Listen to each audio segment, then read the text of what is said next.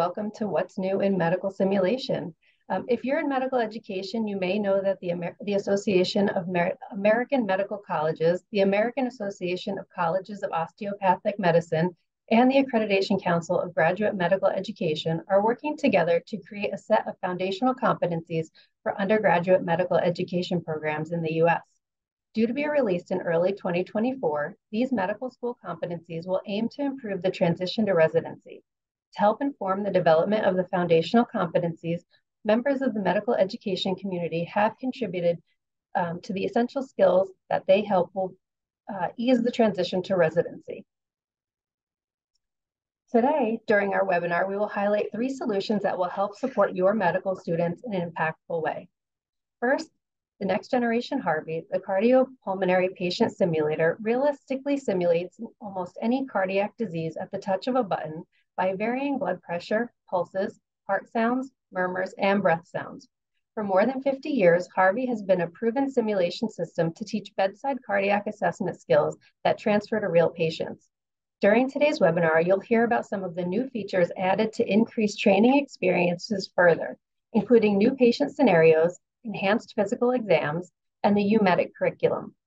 Next, you'll hear about SimCapture, a simulation management solution that brings it all together. Everything you need to plan, schedule, operate, evaluate, and scale your simulation program. This comprehensive tool has been providing video and data-driven insights to clients since 2005. During today's showcase, you'll hear about ways to leverage new training strategies and increase efficiencies at every stage of medical education with SimCapture. Finally, we'll dive into SimX. In June 2023, Laerdal announced a partnership with SimX, a leader in virtual reality medical simulation training, to widen the impact of VR in helping prepare healthcare providers to deliver high-quality care. Developed by clinicians, for clinicians and educators, SimX immerses learners in a unique Holden Lock-like experience that allows them to treat patients the same way they do in real life. During today's presentation, you'll hear how SimX can help increase clinical preparedness and patient safety with their VR simulation training. We're so pleased to have 3 subject matter experts join us today. We have Dr. Ross Scalise, Errol Gardner, and Dr. Ryan Rivera. So I will now turn it over to Dr. Scalise to talk about Harvey.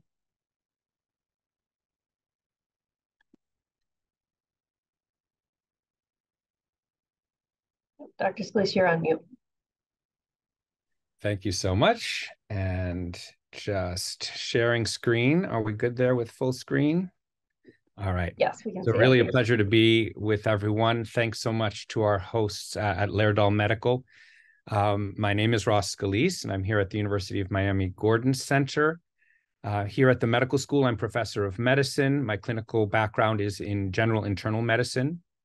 So that's the fellow of the American College of Physicians part. I'm also a fellow of the Society for Simulation in Healthcare, and my specific role here at the Gordon Center is Director of Educational Technology Development. So a little bit of a disclaimer, full-time faculty at the University of Miami, so you can consider me more of a super user of Harvey. I don't get any commissions for selling Harveys. Our center is named for Dr. Michael Gordon, who some of you may have known in the past through his involvement really as one of the founding folks of the Simulation Society. He was honored as with the Society's Pioneer in Simulation Award back in 2015. Dr. Gordon, many people know him as the inventor of Harvey and really a pioneer in computer-enhanced simulation.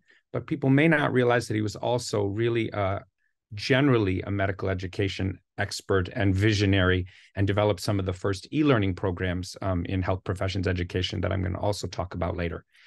And although we're going to feature a lot of different technology solutions here, this is a product showcase after all, Dr. Gordon always used to remind us about our mission statement here at the Gordon Center, which I've shown there, saving lives through simulation technology. So you know, simulation or e-learning, VR, they're all just tools by which we hope to improve the education that we offer to our learners. And we hope that those we train will take better care of patients. So it's really all about the saving lives part.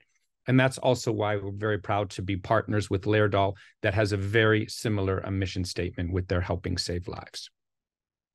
Erica said in the intro that, especially those of you who are here from medical schools, it's all about the competency-based or outcomes-based educational framework.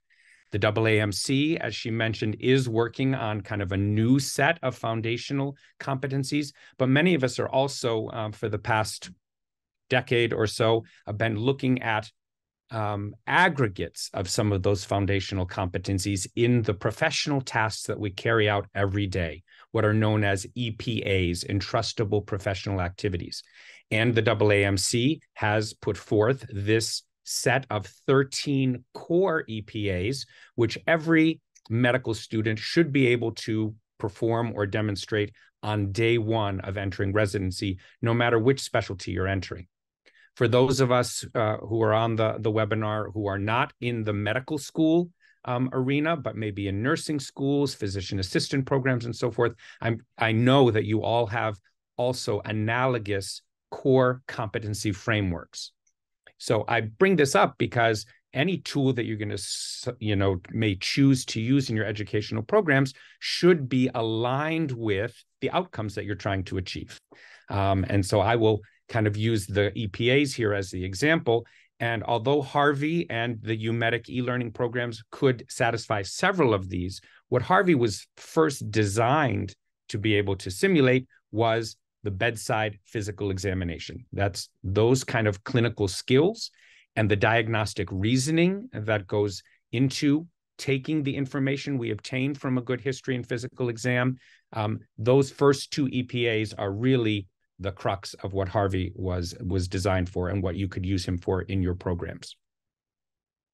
Just a little bit of history. Harvey's been around really longer than any of the computerized mannequins. Resusci Ann from Laerdal predated Harvey by a few years, but at that time, it was just an inert task trainer. Harvey was really one of the first and now the longest continuous of the computerized type of mannequins in health professions education. Made his debut in 1968 at the American Heart Association scientific meeting. Back then, one mannequin could only simulate one condition. And so Dr. Gordon had 3 different prototypes. You see them with different ages based on the prevalence of disease in those different populations. A number of years later, came up with a mannequin that could simulate multiple conditions in one. But you see, it was this gigantic, more than 500-pound piece of equipment with all kinds of moving pulleys and levers and rods that generated the pulses and so forth on the physical exam. It evolved over time in the 80s and 90s, when really simulation was still in its infancy. Harvey's grew to the point where we could simulate up to 27 different conditions, but it was still this very large device, as you can see, not very portable. It pretty much stayed in one place. Then a big change happened. Harvey went on a major diet. In 2005, released this all-digital version. All the pulses and movements were contained actually in the underbody of the mannequin, and it's just sitting atop this cabinet, which contained the computer system and the power systems for the mannequin. So much more portable, went from more than 500 pounds to about 90 pounds. Also could simulate at that time around 30 conditions, had the addition of some physical findings like pulses in the arms and the addition of breath sounds, very importantly. And then a number of years ago, what we are calling next gen Harvey, you can recognize him by his cute little jumpsuit here, that now nearly doubled the number of conditions that Harvey could simulate, up to 50, added, again, some additional physical findings, like some additional peripheral pulses, and overall, under the hood, had some significant hardware improvements. I'll show you toward the end of my remarks here what are the latest developments in Harvey, although he looks essentially like this one now.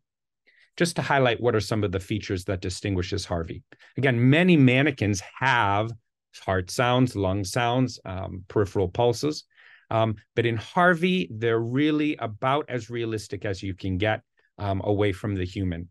So not only does he have, in terms of arterial pulses, bilateral carotids, brachial, radial, and femoral artery pulses.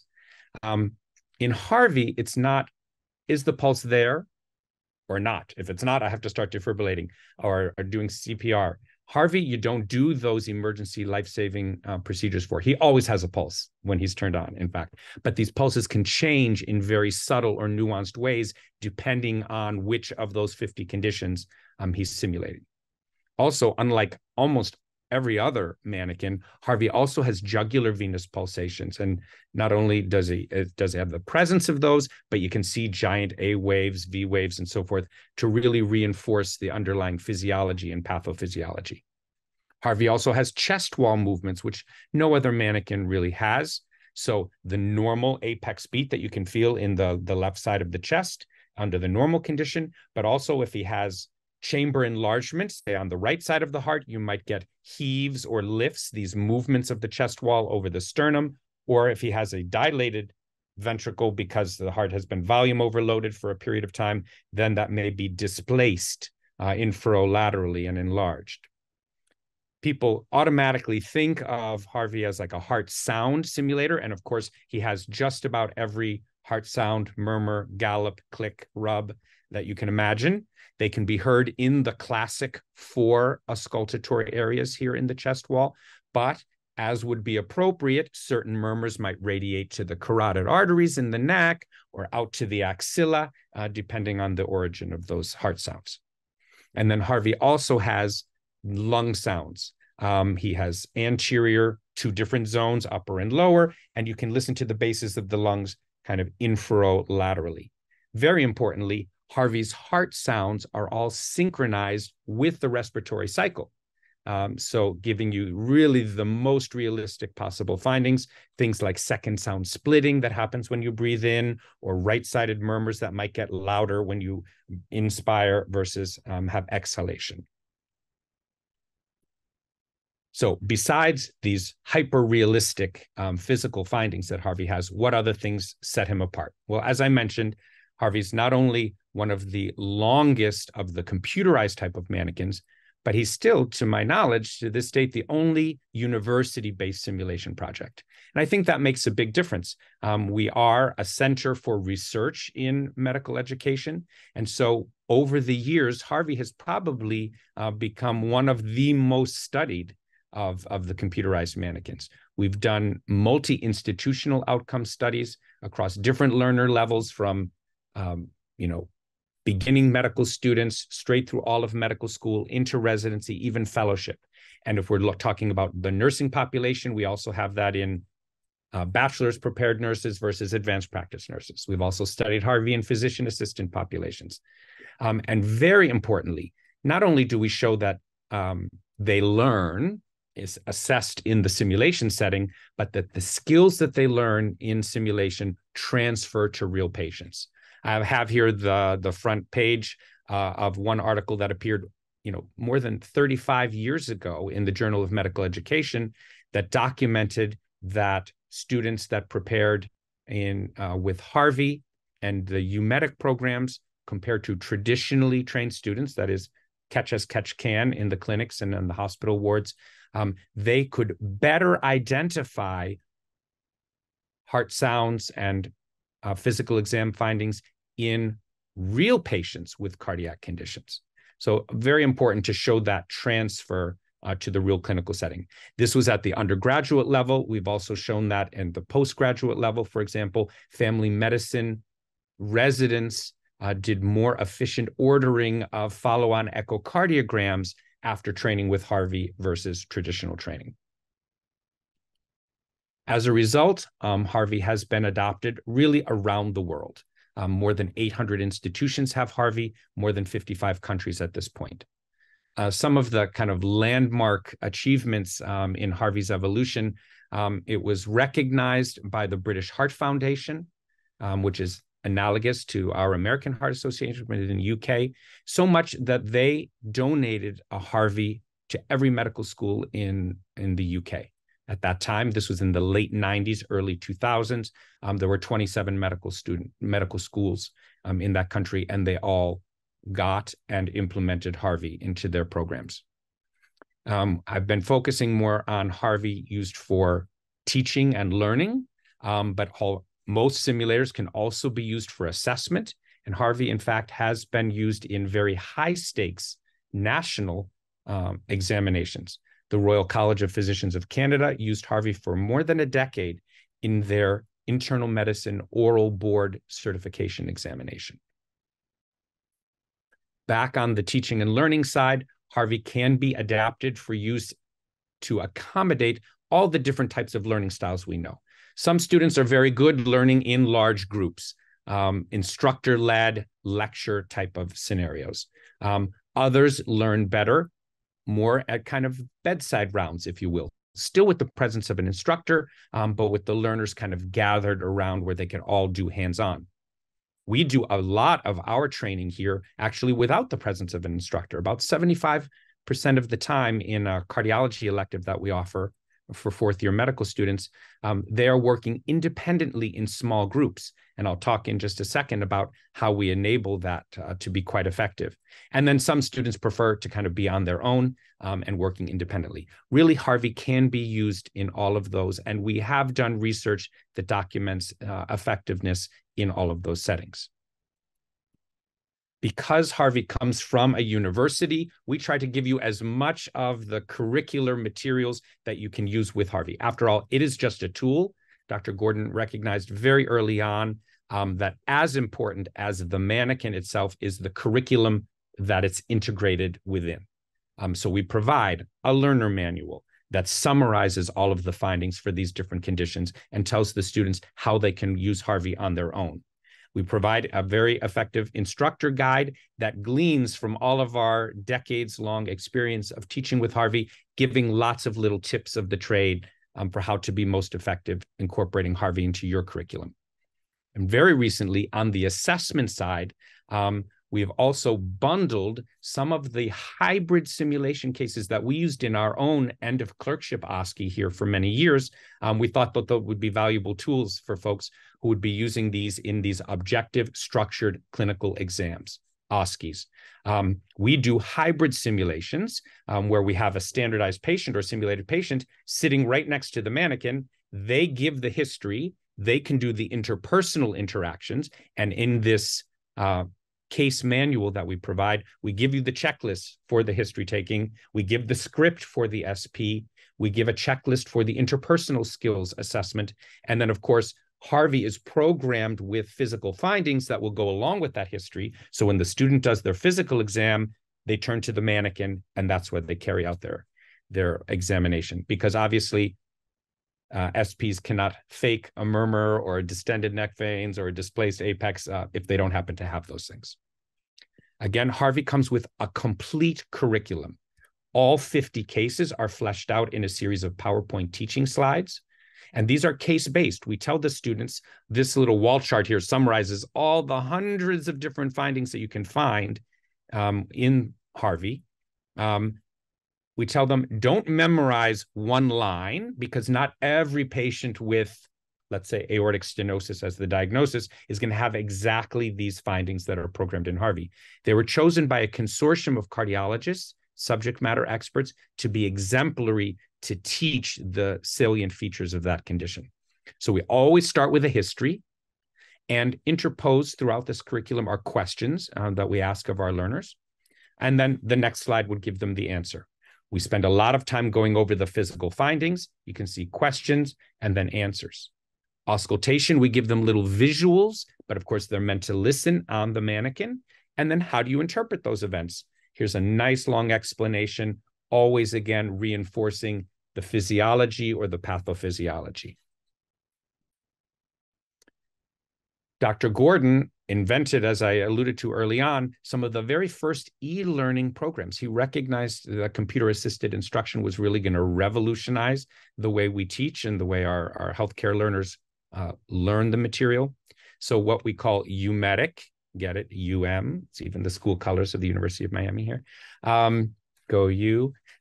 These are e-learning programs. They are now web accessible, and they flesh out in a multimedia format those same teaching slides, if you will. So they'll again get the same case that's programmed in Harvey.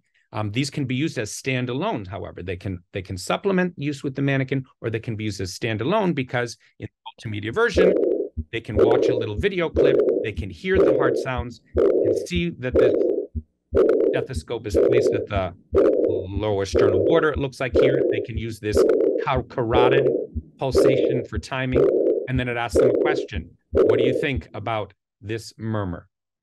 And they'll get immediate feedback. If they got it wrong, it explains why the wrong answer is not the best answer, and then goes into why the correct answer is.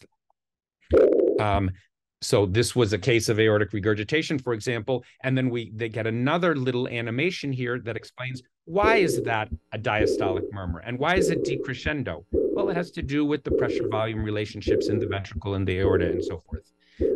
Why is it best heard at the lower left sternal border? If this is aortic, that's normally the upper right, but they look at this little animation and they can see that regurgitant jet is actually directed back into the heart, and that's why you hear it best at the lower left sternal border.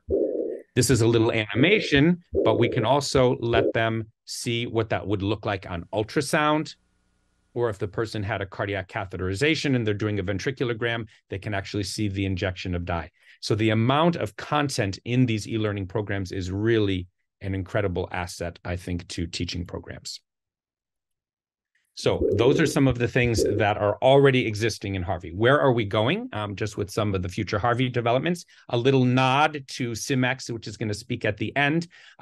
This is not quite ready for prime time, but we are looking at VR and AR, augmented reality, additions to Harvey. So for example, instead of having a computer, which we have at Harvey's bedside, that's how the students are able to work independently. They don't need me there to teach every lesson. Dr. Gordon appears in a little video and they can use the e-learning programs to guide them through these lessons. Well, instead of needing a separate computer, maybe just looking through VR headsets, they can see those animations directly above Harvey, or superimposed, they can actually visualize the underlying cardiac anatomy like they have X-ray vision. This isn't quite ready for prime time, as I said. One of the developments, though, that we wanted to feature in this webinar that is currently available is the different skin tones for Harvey. If you practice in any place like Miami, I know Ryan is out on the West Coast in the Bay Area, we have very diverse patient populations, very diverse learner groups. And for these more than 50 years now, Harvey has always been the white guy. We have now developed Harvey in diverse skin tones so that students, not only with their real patients that they're encountering, but in their simulated patients, they will have patients that look more like themselves and the patients that they're going to be encountering in their clinical practices. So with that, I know we're going to have questions and answers at the end, so I'm going to transition now to Errol, and I think that diversity and inclusion topic is a good segue to what she's going to talk about in the next segment. Thank you very much. I will stop my screen share. Thanks, Dr. Scalise. I'm going to go ahead and share my screen real quick, and if you could just give me a quick thumbs up to make sure that you all can see it, that would be fabulous. So 2 seconds.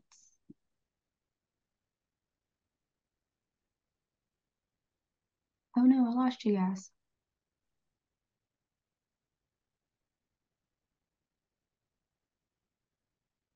Can everyone see my screen A-okay? Yep, it's not full screen though. Yep. There we go. Full screen? Beautiful. Yep. Okay, so good afternoon. Well, good morning for our folks on the West Coast, and thank you for attending. My name is Errol Garner. I am a SimCapture Impact Manager here at Laerdal for our South Central region. So special shout out to our people from the South Central region that are here in attendance this afternoon. As an impact manager, my team and I work to maximize the usage of your SimCapture platform to make sure that you get the most out of your system to increase teaching efficiency and better support for your learners. So if you have SimCapture and you're unaware of who your impact manager might be or not sure what their contact information is, feel free to drop a question in the question and answer box, and we'll be sure to get someone out to you to make sure they answer that for you. So for our folks that do not have SimCapture, what is it? What does it do? And can anyone use it? So it is a scalable platform for managing simulation center simulation centers to record, debrief, assess OSCEs, other high-stakes examinations, as well as simulations.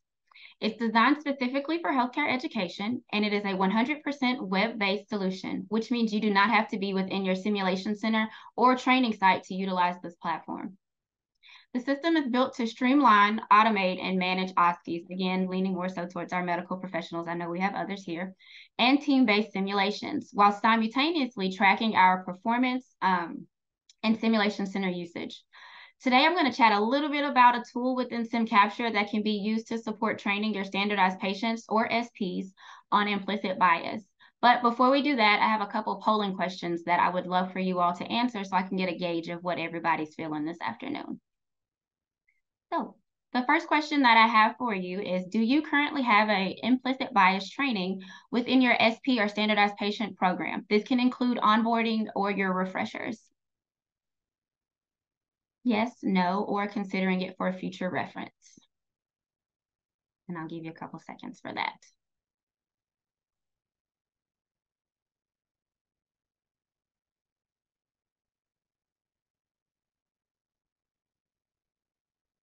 Let's see. Oh, wow. So we've got around about 52% of folks that no, they do not currently have a training, but we do have roughly 32% that are considering it for the future, and about 16% of people said yes. So the next question that I have for you, for the folks that said yes, which examples of implicit bias do you see within your simulation center? Feel free to check all that apply. There's no one answer.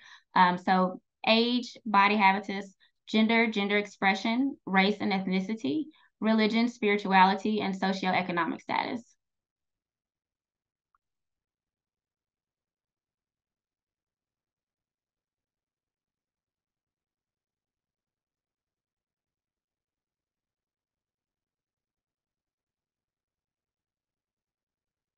Seems to be a general rough, consistent with age, as well as socioeconomic status. I think the big one that I was expecting probably to see higher was probably for body habitus when you're dealing with standardized patients in your simulation center.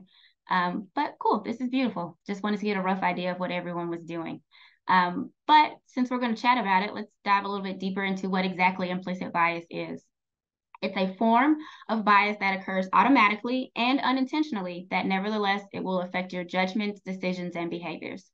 It's a widely held, simplified, essentialist beliefs about a specific group, So it can be, again, race and ethnicity, your language, your socioeconomic status, so on and so forth, as well as a prejudgment of a person based on a group with which he, she, or they are associated with, as well as oversimplified images or ideas. And I know the general idea that's probably crossing your mind right now is, how in the world is SimCapture going to tie into training my standardized patients for implicit bias? Well, SimCapture has a feature that allows you to pull an inter-rater consistency report, which is what you can see here on your screen now. The report provides a visual so that you can see the agreement between subjective ratings by multiple raters. With this report, you will be able to export a combination of multiple organizations. And when I say organizations, think of cohorts or pods, or however you would like to group your participants or students or learners. Courses, which is what we're currently taking a peek at the moment. Scenarios. Can everyone see my purple pointer okay? Beautiful. Scenarios, think along the sense of what's on your syllabus. Your course is your syllabus, your scenarios are what goes into your syllabus. So things that you are addressing at a much more micro level, as well as your evaluations that you can gather data from. So how could this be useful? This tool can be used when assessing your standardized patients to see if any additional training is needed, as well as to see if the practice of standardization is happening amongst your SPs as well as with your faculty. So if we just want to take a quick peek at this, I know the first thing that catches everyone's eye are the colors. And the first thing that you think is red equals bad and green equals great, almost putting it in the same categories like when you go to a stoplight. Red means stop, green means go, let's keep moving. And in this situation, that's not necessarily what it means. It's to alert you of what's going on. If we could just kind of take a peek at Henry Williams as well as Neil Peters. Henry has a row with a -2, a -1.2, and a -2.1 for an overall. And Neil has a 2 and another 2, but his overall score still was below around the average for the standard deviation here. So the purpose of the colors are to show when the colors are much darker, that means you are much higher than your standard deviation that's been set for the evaluation that's taking place. If it's a lighter color, that means it is one standard deviation above or below the means that's taking place. So as you can see, it's a possibility with Henry interacting with 11 students or participants or learners, because again, everyone is a learner. It's a possibility that maybe it was a rough day with grading, or maybe on the opposite side of the spectrum, Henry thought it was a great day to test out his Broadway acting skills and just go above and beyond. And the students were thoroughly confused and was just like, wait a second, I don't really recall reading that on the patient history. On the flip side of things, let's take a peek at Neil. It's a possibility that Neil had a group that was just knocking it out of the park, left and right. No big deal, and they were just rocking it.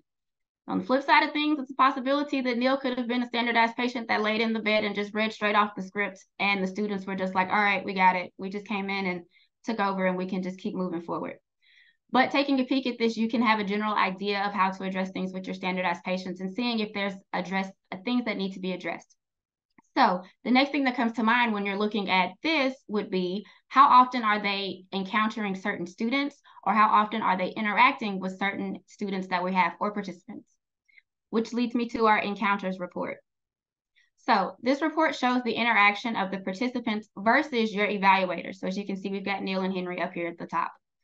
So how, again, would this be helpful with the report that we just saw? With this report, administrators or your faculty can view this color-coded downloadable OSCE encounter report that shows which standardized patients have seen which learners, and when takes place for the next encounter, to make sure that these learners do not encounter the same standardized patient every time. So it's a possibility that, let's see, did Neil encounter any of the same patients that Henry had? We've got an overlap here with a student, but that doesn't necessarily mean that Henry was grading extra hard or that Neil was grading extra hard. This is just information for you then to take back to work with your standardized patients to say, hey, let's do a quick run through of this to see if we're using the same type of communication, the same verbiage, the same language, the same body mannerisms when you're interacting with your students. So we've discussed what it looks like to pull the information to see what your standardized patients are standing with their evaluations or grading, as you could say, what the encounters look like. Now, what does it look like once we have both of that information on how we can support your standardized patient program with remediating implicit bias, with SimCapture? So the first thing that comes up is recording a follow-up session. You would love to do this because then you can capture the feedback between your student as well as with your standardized patient. In this moment, you can make sure that your verbiage is standardized and being able to identify habits, and you can correct them immediately. The next thing is an SP, or standardized patient education program, that can include an onboarding training as well as a continuous education program throughout their SP career with your site or within your institution, because I know sometimes standardized patients kind of float around with programs, not just with med, they might be with nursing or physical therapy or whatever the case may be. The next one, my personal favorite, is the dress rehearsal or the dry run for your OSCEs or high stakes exams that's taking place. This then gives your standardized patients to run the same simulation that's taking place in recording and debriefing, but they do not have the participant or learner in front of them. This gives them the opportunity to do everything that they normally would. So let's say Neil was using his opportunity to act like he was on Broadway then. We can now bring this in and have a conversation about it and say, hey, just a quick step back. We love what you're doing, but it's just a little much for the students. The last thing that we have is for a safe environment. I do apologize if you can hear my dog in the background. For a safe environment, it allows for the creation for the trainees to feel comfortable and safe when they're doing and participating in simulations. But one of the big factors of all of this is it creates a very beneficial learning experience for your students and something that they will take along with them throughout the program. So I know that we have discussed remediating, we have discussed what it looks like for pulling the reports, seeing the reports for your encounters, as well as what it looks like for taking a peek across for all of your standardized patients and what they're doing for evaluating. And one of the big topics of discussion is research. What is being done for implicit bias training in medicine right now? So my teammates and I have come across a few articles and journals that we have listed here that others have written to show how and what they're doing to combat this. So they're doing everything from developing or redefining their training programs, working with legislation to create programs for continuing education, as well as we have a list of extensive bias training bills that are being urged from various states across the country for a resolution for this issue that's taking place. So with SimCapture, if you're interested in moving forward with doing research, whether it's with implicit bias or something else, SimCapture can definitely assist with your research projects due to the reports that you can pull from the platform. You can pull things such as the recorded hours that take place, course scores. So the course that we looked at earlier, you can break that down to each individual scenario itself for data, as well as various reports that you can utilize for showing usage within your center. So that is SimCapture for you all. Now, I would like to state, if you have any questions or comments regarding SimCapture, if you're interested in learning more information about it, or if you're wanting to learn more about your impact manager and what that looks like, or if you're just surely curious to read some of the articles that we have here, please do so in the question and answer box, and I will definitely make sure between myself and teammates of impact managers that we assist you with your time. And now I'm going to pass this over to Dr. Ryan Rivera, and he's going to chat with us a little bit about SimX. All right, thanks so much. I will go ahead and share my screen here. So there we go. So grateful for the opportunity we have to talk to you today about SimX. Fundamentally, what we are trying to do is use VR to make simulation training cheaper, easier, and more realistic. Though ultimately, like I think some of the other speakers have mentioned, it is about this. It is about saving lives. It's about reducing the huge number of preventable deaths that occur every year in our healthcare system. And that's actually, I'm an emergency medicine doc and assistant professor out at Stanford. I worked for CMS, AHRQ, and the American Medical Association prior to founding SimX. And so, going through those types of means as regulatory and public health efforts, that's important work. But eventually, I realized that with programs like that, you're very lucky to make like a 3, 4, 5% dent in preventable deaths within like a certain subset. And what we really need is like an 80% decrease of this whole pie. That's where we got interested in Sim and looked to the airline industry as an example. After all, that's how they became so safe, or at least that's one part of it, is through high volume of high quality Sim. And, looking then at the healthcare industry and the simulation that we performed, I think there's some gaps. And we're all familiar, of course, with mannequin technologies. It's great. It works well. I use mannequins when training my residents at Stanford. I was trained on them myself. But we know there's a few things that they tend to struggle with. In particular, I think things like stroke-like symptoms, traumatic injuries, rashes, or kind of the psychosocial family dynamic aspects of medicine. And those are really important, right? Those are a key part of being a physician or a nurse or an EMT, is being able to manage some of that psychosocial complexity or environmental complexity as well. Again, speaking of field providers, it's really tricky to navigate a dangerous environment prior to providing care. And that's really hard to reproduce with traditional simulation technologies. So that's one of the areas where VR shines, I think, is that, in the patient physiology, you can represent anything. They can be vomiting, they can be missing limbs. Demographically, your patient can be a baby or a grandmother. And, environmentally, there's so many options, as you can see kind of through these samples of just some of the scenarios that we offer. You can be in an inpatient room and then snap your fingers and you're in the ED, and then snap your fingers and you're in the back of the ambulance.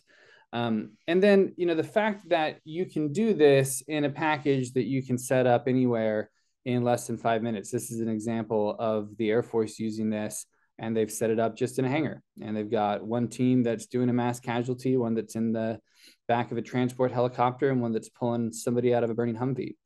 And so we're hopeful that with this technology, we can achieve those twin goals of being able to do Sim more often and to have that Sim be more realistic, therefore allowing us to improve patient outcomes.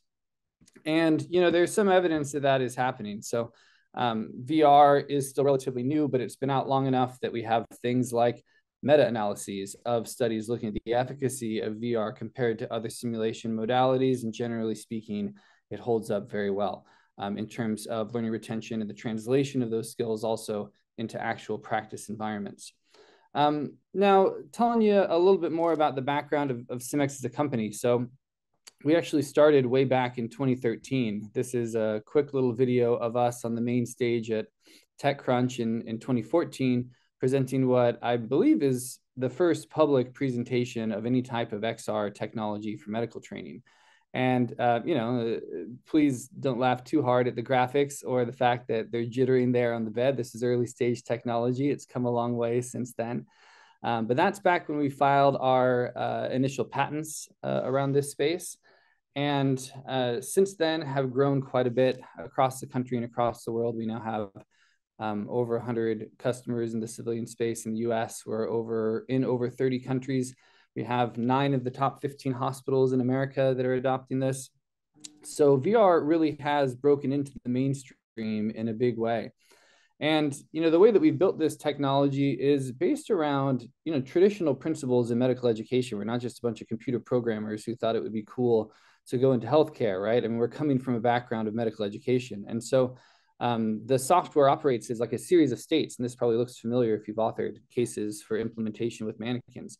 With critical actions at each stage, and your patient's physiology and vital signs and such will adapt based on the decisions you make. If you choose the right, critical actions, they'll go down the good path. If you make mistakes, they'll go down the bad path. And it can really branch out into very complex scenarios from there, because you as the human moderator don't have to monitor every aspect of this scenario like you do when using traditional simulation methodologies.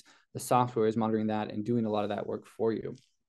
But you do have a lot of power as the instructor to modify the scenario as it goes along, make it harder or easier for your trainees, really keep them in that sweet spot where you're challenging them just enough that they're learning, but not so much that they're freaking out and they're going to go home crying at the end of the day.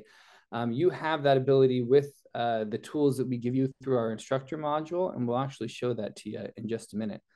And then, of course, we all know the debrief is just as important as the sim, if not more so. And so we provide you with some powerful tools for facilitating that. Reports that tell you which critical actions were done and not done, timestamps of literally everything that happened in this scenario. So it's very easy for you as the instructor to say, hey, you didn't put them on the monitor until 5 minutes in, and they were tacking away at 170 the whole time. And you don't have to keep track of that while you're going through. We also let you record the scenarios in their entirety so that you can play them back, scan through, and replay key moments for learning purposes. And, we've been doing this a long time. And so from a content perspective, we have a pretty expansive catalog that addresses training for nurses, physicians, EMS personnel, and others. About 270 scenarios that you could peruse right now if you'd like to on our marketplace, covering a wide variety of topics, including just like med surg, emergency department, acute care kind of stuff, but also psychiatry, end of life care, OB scenarios where you're taking care of both the mother and the baby, and a wide variety of mass casualty and community medicine cases as well. Let's hop into the demo, actually. So I've got Dr. Tyler Andre with me, who's going to be moderating a scenario. I'll stop my screen share so he can pop in. And with him, actually, he's going to be moderating the scenario from Washington State. He will have Dr. Nilesh Patel, who is in Ohio at the moment, and Tyler Andre, who is in emergency medicine PA, located in Salt Lake City, joining remotely. And I'll kind of tell you a little bit about some of the features as we watch this scenario unfold. Okay, here we go. Can you see my screen? Yes. Looks good. Tanner and Nilesh, can you guys say something? I want to make sure audio is coming through. Yep. Hey, this is Nilesh Patel with the green hands. I'm Tanner. All right. Awesome. All right, I'm going to go on mute and I'll let Ryan kind of narrate as we go through this. Okay. So we'll watch them kind of navigate this scenario. And what we're seeing here is the instructor interface that Tyler is using as the case moderator. Now, one thing you can see is that here in the bottom right, we can easily see into the VR world. That's something that's relatively unique to our product. You don't have to be wearing a headset to control and understand what's happening in the VR space. Tyler can also switch around between the first-person perspectives of the participants so that we can easily see what's happening. Tyler, actually, you might want to unmute yourself so we can hear some of the audio from the participants. Yeah, I'm just trying to figure out how to hide the bar at the top. Hide floating meeting controls. There we go. Found it. All right. I'm going to go first-person view from Tanner here. There you go. You can kind of see him here. I can click over to my dialogue tabs. They just asked what was going on, and so I can kind of click through some of this pre-recorded audio. I was playing soccer and then the other kids said I passed out. Okay. Has anything like that happened before? And then I can choose what I want to answer, right? No. I can also tab over to the mother here. She can introduce herself. Yeah. Hi, I'm Maria. Maria, I'm Dr. Paolo's Patel. mother. What happened today? He was fine when he left for school this morning. I don't really know what happened. I just woke up on the ground. Okay, and we're going to speed this up. EMS already gave their sign out and let us know that he had syncopized. I'm going to advance and make his condition a little bit worse by going to the site map over here, and he can go into VTAC. I'll start I feel really dizzy again. Put some leads on him as well. Yeah, Okay. looks like Now we can see on the monitor. It looks like he's in VTAC. Okay. I feel for a pulse. He doesn't look very good. Or the bed down. Okay. I'm not feeling a pulse. Let's start CPR. Can you start CPR, please? We have CPR. as I mentioned, a wide variety of scenarios, including a number of ACLS, PALS, ATLS, and true like mega coach scenarios. So, this one, we've got two providers working together in the scenario. They've got virtual nurses who are assisting them. You can also run this scenario with a provider, with nurses, with respiratory therapy, standing at the head of the bed. Everyone working together as a team around this VR scenario. Right now. Something that's unique to our platform is that, and if you want to tick the volume down just a little bit on that case, I'm going to get the defibrillator ready. It's coming through loud and clear there. One of the things that's relatively unique to our platform is that, as you can see here, they can work together from different parts of the country, but you can also be you can also be in for just a sec. Ryan's going to tell a little bit about it. I can't get my control screen back. That's right. You can also be in the same space at the same time, working around the same virtual patient, and everything is lined up. So if you high five in VR, you'll high five in real life. There's a couple of things that you have already seen in this scenario. They were able to just kind of talk to the patient like they would normally talk to them. There's no drop-down menus for the users to navigate. From their perspective, they're interacting just as they would in real life. And we have over 450 functioning tools within the SimX platform. So you see there defibrillators, patient monitors. They can intubate in this scenario. They have every single code med that they would usually have. They even have a functioning EMR system that you saw them briefly navigating there earlier that updates as they go along. They can even place orders from that touchscreen based EMR while they're in the VR sim and have those show up and be pulled in the Pyxis, just so you can follow the same workflows that you would follow in real life. This is a PED scenario, so I'm going to quickly load into a second scenario just to show you one of our more modifiable recent products called the virtual mannequin. To answer the question in the chat, yes, those were two NPCs in the scenario. The level of control the moderator has depends on the case, but yes, Tyler was the one as the instructor who was able to provide responses for the NPCs, decide what they are going to do in terms of getting meds, doing chest compressions, that sort of thing.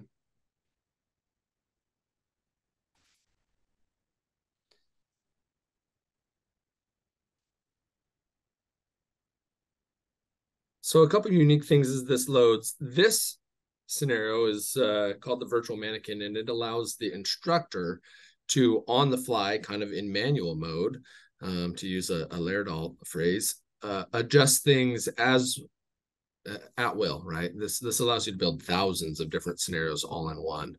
And so we can see that we've got our two learners here.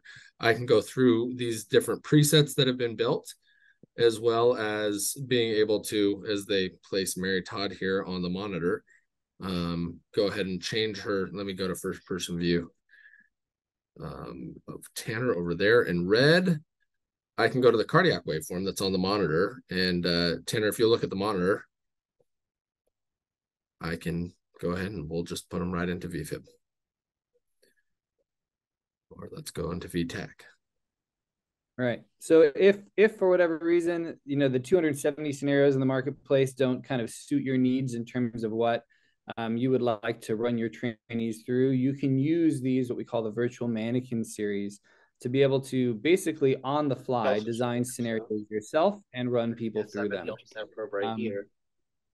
So it gives you a ton of breadth in terms of what you can portray with the heart, but also the lungs as well. So not all chest pain comes from the heart. Let's look for pneumothorax, make sure the lungs are sliding appropriately. You can even do an EFAST exam. Look at all those windows as well. Let's make the patient hold their chest in some pain here. Now, Tyler, let's stop that screen share. I'll go back to the slides, show one more thing, and then we'll move to the Q&A. Sounds great.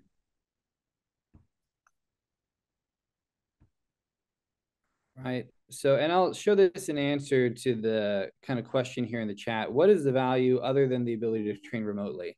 So I would say actually the biggest value is not training remotely. The biggest value is the fact that you can, within 5 minutes in any empty room with headsets that cost you $400, pull up an entire sim center, right? So this is a good example that I've shown you here.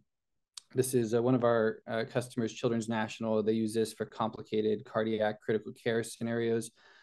Could you do this in real life? Yes. Or with traditional sim, you would need a baby mannequin, all of the NICU equipment. You would need a functioning ventilator. You would need a functioning transcutaneous pacemaker. You would need all the syringe pumps. You would need the Pyxis machine. You'd need the actors to play the parents and the sim center time. That's the type of sim you can only do once or twice a year. But with VR, they just get an empty classroom and they pop that up in 5 minutes, and they can do that 10 times a day or every single day if they would like. So I think that is truly the value add there, is the ability to really incorporate sim into every aspect of your curriculum because of the ease in which you can get it up and going. So I know there are probably a lot of other questions out there, so I think we'll close out there. Hopefully they give you a good sense of what we offer. Feel free to check out the website at simxvr.com for more information, and I will turn the time back over. Great, thank you all so much. I really appreciate each one of your presentations. I'm not sure if everybody's seen this, but there's lots of questions coming in the Q&A box. Some of them have been answered, but just so everybody can kind of hear the answers to some of these questions, I'll read some of these aloud. Maybe we'll start with a Harvey question first. So someone's asking if you can actually mic Harvey, or if voice can come out of him. Yeah, so if you might have noticed when I had those panels that showed the different features that were present, it did have a voice that you could speak for Harvey. That actually is going to be going away with the newest ones that come out with the new skins. And that's chiefly because we found that was probably the least utilized feature. That's great for just straight fact gathering, right? So you walk in and somebody could tell you, when did the chest pain start? How long does it last? What makes it better? What makes it worse?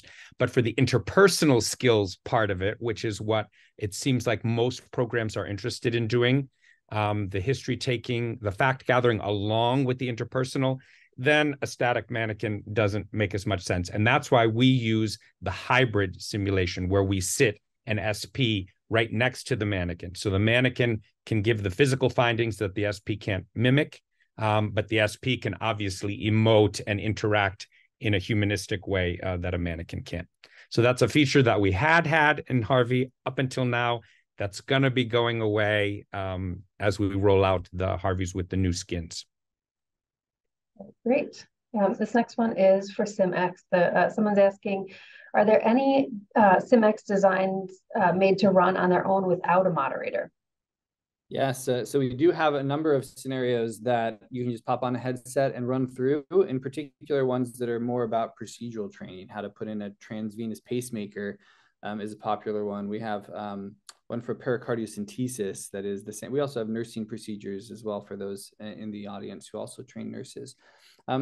We tend to have moderator controls for those that are more psychosocial, that or more involved environmentally, just because we find from a realism perspective, it's helpful to have the moderator engaged. But we definitely have some where that's not needed. And then, I don't know if you can share your screen, but someone was asking if they could see the slide with the headset on it. And I know that SimX can be used with the Meta, the Pico, as well as the HTC Vive headsets. Yeah, let me show you that. So, and good eyes for that person, because I did kind of skip through that real quick. But we are compatible with all major brand wireless headsets. So Oculus 1, if you can find one, but Oculus Quest 2 and 3, which are their newer models, the HTC Focus series, the Pico Neo. So basically all of the major brand wireless headsets. Great. The next question is for you, Errol, around the inter-rater reliability. They're asking how they can set up the inter-rater reliability comp evaluation tool using the evaluation of regular group simulations. So for example, pre-built cases. Can it be used with external checklists or assessment forms?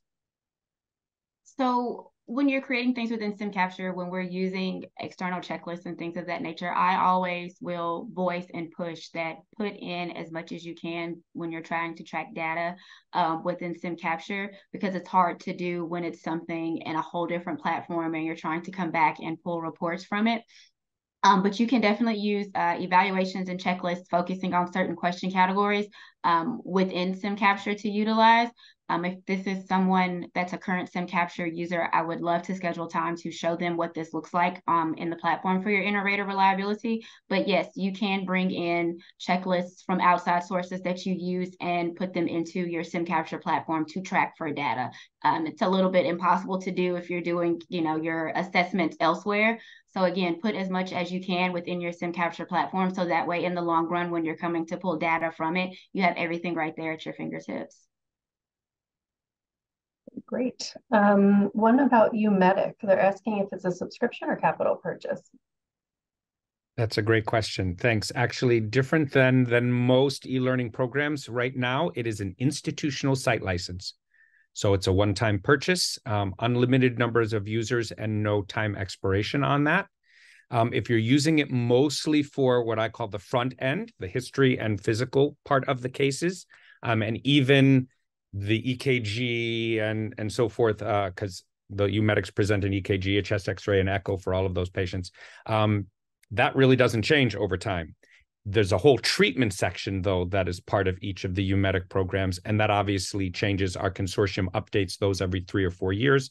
And then we just send out a notice to folks, hey, an update of UMedic is available. And, some folks decide that they do want to upgrade to that. That's usually if you're using that more in the clinical phase of training or with postgraduate trainees and things like that. But institutional site license, not a subscription. Okay, great. So we are just about at the top of the hour. I just wanted to thank all of our presenters one more time. I really appreciate learning more about Harvey, SimCapture, and SimX.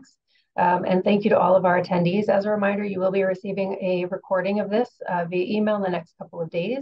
And any questions that were not answered from the Q&A box, I will meet up with the presenters following this to get the answers, and we'll email them out to you. So again, thank you for your day, and we appreciate your time.